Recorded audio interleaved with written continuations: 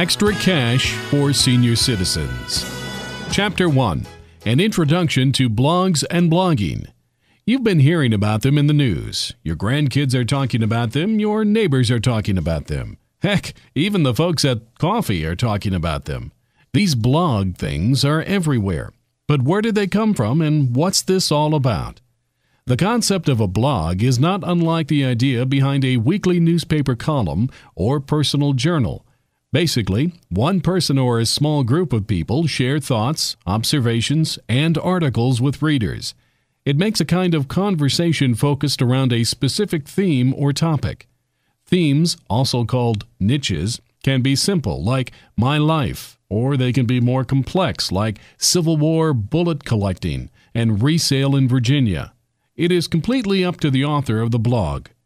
The word blog is a shortened version of the phrase weblog.